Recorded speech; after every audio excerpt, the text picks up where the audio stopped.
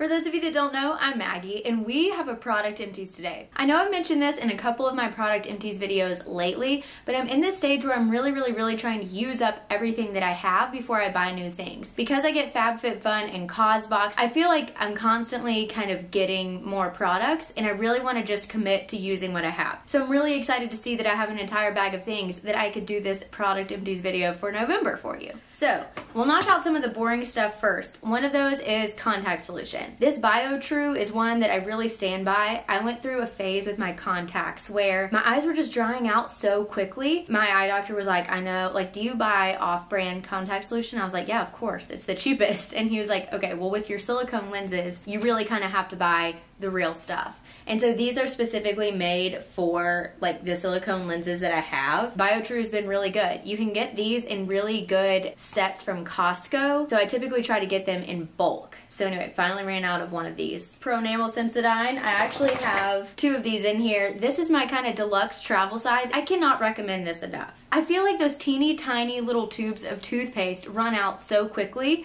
and these are a little bit more expensive obviously because there's more product, but these last for so long. Okay, now the reason I use Pro-Enamel and why I've committed to this in both the travel size and full size is that I've been experiencing some sensitivities on like kind of the sides of my mouth. Just in like one particular area, we can't really figure out why my gums are really sensitive right there. And so my dentist recommended switching to something like this, whether it be Pro-Enamel or another brand that's meant for that. And I've noticed a really huge difference. I also always buy mine in the gentle whitening variety because I like the flavor. They make this other one in like Arctic Blast or something, and it seriously burns my mouth. I cannot use it. So gentle whitening is the one that I go for. Next up, we're moving into things that are a little less boring. And this, I think, is probably my favorite lotion from the drugstore. This is the Aveeno Stress Relief Moisturizing Lotion. It calms and relaxes with lavender, chamomile, and ylang ylang, and it moisturizes for 24 hours. Typically, I'm always skeptical about claims like that. They're gonna last for 24 hours, but this one seriously does such a good job of locking in moisture. In the winter time, I have to get out of the shower and immediately apply lotion everywhere.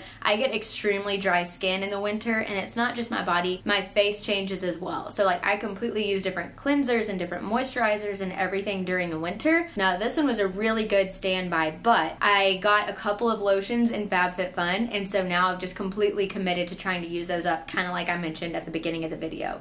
But if you're looking for something from the drugstore around Christmas time, they have these in gift sets. You can get like a full size of this lavender lotion with like a travel size lotion and a body wash or something for like 10 bucks from the grocery store. Be on the lookout for that if maybe you have super dry skin and just haven't found something that's working for you. I really love this. I think this is my second humongo bottle of this to go through. It does take a while. Like I think I had this since last winter and I just ran out. So know that this will last you a really long time. Next up is this dry shampoo, which I feel a little bit bad about. This is the Not Your Mother's Clean Freak Refreshing Dry Shampoo. When I first tried this, I really hated the smell of it, and I made that very clear in my videos. I was just like, it works really well. I just hate the way that it smells. And dry shampoo is also supposed to be refreshing and make you smell good because it's kind of soaking up oils. When I gave it a second chance, because I had to work through like a living proof dry shampoo, which I love, and then an Orbe dry shampoo, which is wonderful but so pricey, and then I went back to this, it really was not as bad as I had remembered it being. So I don't know if time changed the smell or what, but my only gripe with this is that it does leave that kind of white cast in your hair, and going straight from that Orbe dry shampoo that's virtually clear to this, that was really noticeable. But this really is a good one from the drugstore. I really do enjoy using it, and if I'm ever like in a pinch or something, I would definitely reach for this in the drugstore. Batiste is another really good one, but this Not Your Mother's, if I remember correctly, is cheaper and a lot bigger. I'm really sad that this is empty because since I'm in this no buy season where I'm just trying not to buy any of this kind of stuff, I can't repurchase this for a little while until I work through some other things. But this is the Briogeo Rosarco Milk Reparative Leave-In Conditioning Spray. I think I mention this in any possible video that I can because I really love it. Briogeo is just a cleaner brand of products. It has no sulfates, no silicones, no parabens. It smells wonderful. Their products are extremely effective, but fortunately I have another good lineup of products in there that I've really been enjoying, so I still stand by this. I still love this, especially if maybe you have finer hair. I'm finding that I have some other products in my closet right now that are a bit more conditioning, but this does a really good job of heat protecting and conditioning.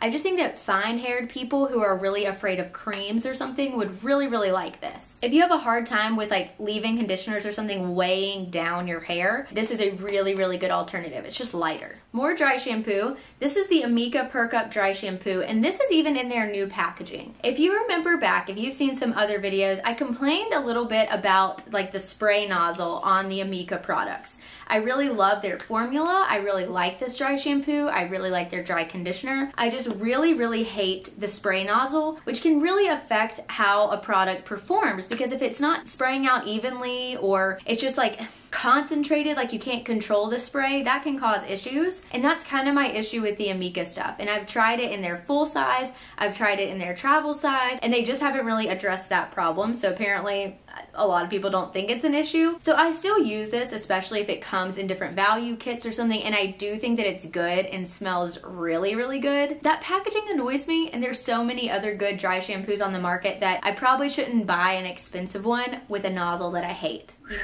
Next up is a product I'm actually pretty happy to see in the product empties, not because it's bad, but because it took me forever to get through. This is the First Aid Beauty Ultra Repair Cream Intense Hydration. This stuff is good, especially if you have sensitive skin. If you have sensitive skin or you struggle with rosacea or bumps, or if certain fragrances kind of like mess with your skin, this is a really awesome moisturizer that you should probably try out. But I mentioned previously that my skin gets really dry in the wintertime, and this is marketed as intense hydration, but I don't think that I fully agree. I was using this more of a daytime moisturizer when I want something a little bit lighter to be layered under my makeup, because I don't think that it intensely hydrates. I just really need my nighttime moisturizers to be doing a little bit more at night. And so this ended up being a fine moisturizer during the day. It's just something that I probably wouldn't repurchase, especially in this size. And I'm also not the biggest fan of jar packaging for moisturizers. I could see when I opened it up that it would have like little dust things in it from where I had opened it. It's just not the most sanitary, I feel like. And because this is such a big jar, you're just constantly opening it and closing it a million times. So I just prefer like squeeze bottles or something for my moisturizer. This, on the other hand, is one that I do recommend as a nighttime moisturizer. This happens to be a trial version, but I couldn't go without mentioning my Origins High Potency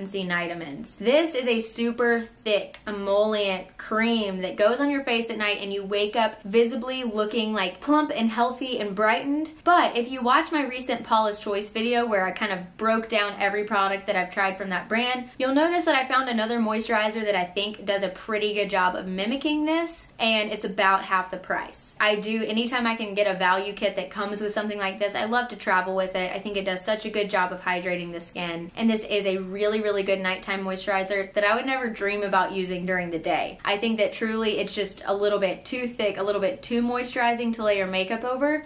And so that's how I know it's a really good night cream. Next up is the Coola Sport Classic Face Sunscreen. It's in the white tea scent. I think this was my second bottle of this to go through, and I got it from FabFitFun add-ons. And so it was really discounted and cheap. This stuff is so good, especially in the summertime. This was the best way to get Brian to wear sunscreen on his face, because it's so thin and it goes on just like a moisturizer. It sinks into your skin without feeling greasy. And so this is another product that's really good to layer under makeup. And while this is non-greasy, I wouldn't say that it also is completely mattifying. I still think that it leaves a little bit of a dewy look on your face. Not greasy, just a little bit dewy. Harkening back to that Paula's Choice video again, I've recently started using an SPF that is a bit more mattifying, that I feel like can act almost as a makeup primer and an SPF in one. So if that sounds more appealing to you, go watch that video. This is for those of you who prefer like a dewier look on your skin and you can still get that really high SPF coverage. Sticking with moisturizers, this is the Fresh Lotus Youth Preserve Dream Face Cream, the Super Lotus Night Recovery Cream. It has a lot of names. And Fresh Products and I, we just get along. We really love each other. I think that this stuff reacts so well on my skin. And for whatever reason, I've just never bought full-size Fresh products. They always end up coming in random samples. So I've tried a ton of their stuff and just never bought the full-size thing. And I really should give it a chance because these react so well with my skin. Their rose formulas, their soy face wash, their black tea moisturizer, this Lotus Youth Preserve moisturizer, they've all been wonderful. This again is another one that is super thick that I would only apply at nighttime and not use during the daytime. It again is a really True Blue Night Cream. If you're looking for something with intense hydration and maybe you've noticed that your skin reacts really, really well with fresh products, definitely try this one out. Schmidt's deodorant. I feel like I always have one of these in a product empties. This one specifically is in the bergamot and lime, and this was actually the first scent that I ever tried from them. And I really, really liked it when I first tried it, but I've found that over time the lavender and sage just ends up smelling a lot better on me throughout the day. Everybody's body chemistry reacts differently to different scents, to different formulas, and so for me, the best natural deodorant option is Schmidt's in the lavender and sage. But I did use this completely up because I don't want to be wasteful. It's still a really good product, but again, it's all personal preference.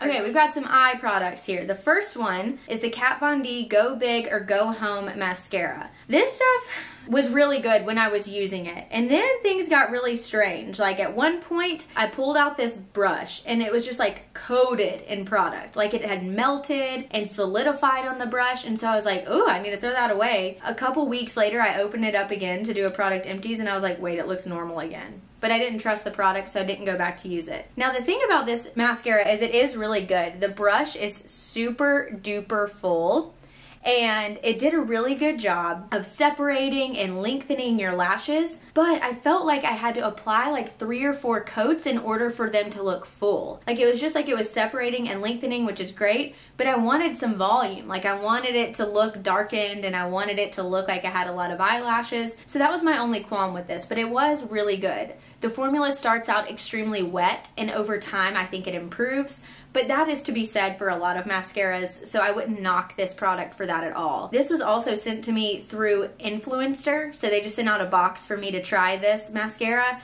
I wrote a review on it. I really do like it, but for me, because I have this other super trusty mascara, I can't stomach paying 20 some odd dollars for a mascara when this like $8.99, $7.99 sometimes mascara is so good. This is the Voluminous L'Oreal Lash Paradise Mascara. Again, starts out kind of wet and then over time dries out. And by over time, I mean this actually very quickly dries out, which is my big qualm with this mascara. You can use this for like a solid 2 to 3 months and then you've got to get rid of it. Like it just doesn't last past that. The brush on this doesn't look half as full as that Kat Von D one, but it's the shape of it. You can see that it's kind of wide at the top, it goes skinny in the middle, and then it gets a little wider at the end. And I think that it just does a really good job of lengthening, lifting, thickening, and I don't know, just making your lashes look so full and fluttery, and it stays all day. Like I am somebody that does not curl my eyelashes, fun fact. I really hate doing anything near my eyes. Like I hate when other people do my makeup, whatever, it's an issue. It took me like years to use contacts, but because I don't ever curl my lashes, I want one all-in-one product that's going to do that for me, and this is really, really good. I know I've spoken about this a million times, but my thoughts have not changed. It's wonderful. One more comment I want to make about this is that the brush is a little bit uncomfortable on your eyelashes. I remember thinking several times like,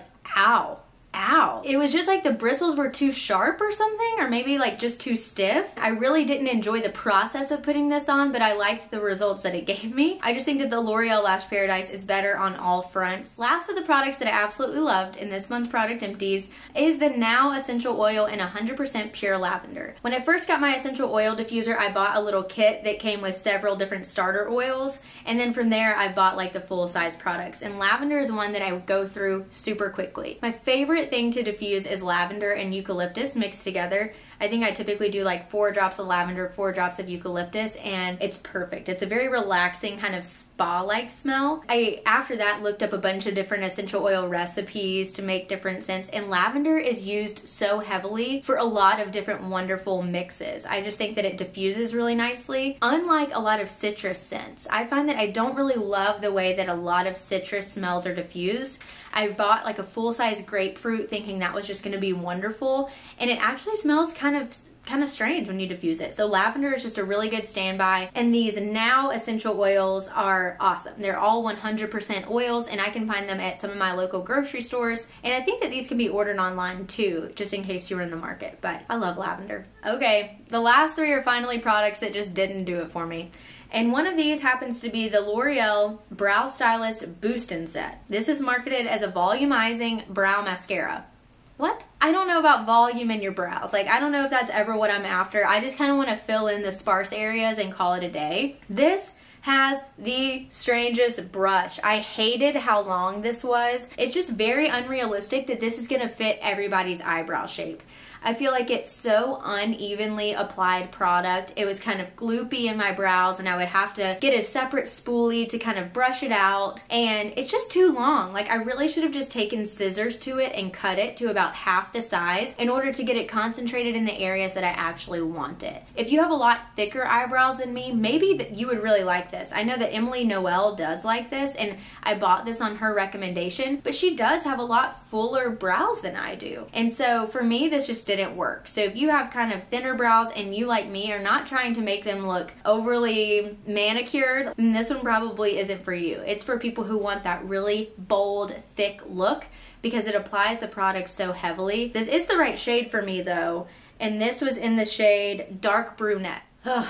I really didn't like this moisturizer. And I'm sad about it because I really want to like Juice Beauty products, and I haven't found one that I like. This is the Green Apple Brightening Emulsion, and I was using this just as like a daytime moisturizer because it says, refine, balance moisture, and soothe skin with this fast-absorbing, lightweight moisturizing lotion. This, to me, every time I put it on, felt like I had a mask on my face. I do not know how else to describe it. It just felt like this film sitting on my face that would make my face sweat. I don't think that it rubbed in really nicely. I don't think that it felt good on the skin. I don't think that it added a whole lot of moisture. It just felt like a really watery product. This little trial size doesn't have the ingredients on it, but I want to say the thing about Juice Beauty is that they actually don't use a lot of water in their products, which is why it was just so confusing to me why this just felt like it wasn't doing anything. So I just really did not like this moisturizer. I didn't even finish it because it felt so icky on my skin. And this, oof, this was strange. This comes from the Inky List, and this was, again, was another product that was sent to me with a set from influencers. But I liked the other two products a lot. They rival the prices of The Ordinary, and they're kind of a direct competitor, I think, because they're so simplistic. They're like, this is vitamin C, this is caffeine. They're just very straightforward about what their products are, kind of no frills, keep it low price. I prefer my vitamin C like in a vitamin C serum. Those serums do a really good job of brightening. It just feels like it's working a little bit more intensely. This is the strangest thing because this feels like a pore filling primer. It is very bizarre. It's just a white cream and it goes on your face and it has that really silicone-y feel. I would say if you're looking for a primer that I guess maybe claims that it has vitamin C in it, cool. That's a very specific product to want. I just did not like the way that this sat on my face. I don't like pore filling primers as it is, so I definitely don't want another product that feels that way that's maybe not like acting in the same way. So for me, this one was a miss. And that is it. We've made it through all of the empty products for the month of November. If anything looked good to you, I'll have it linked all in the description box below. And if you like this video, then like it. I have a bunch of product empties on my channel, so I'll link that playlist down below as well. So stick around, subscribe, join the community, and I'll see you in my next one. Bye.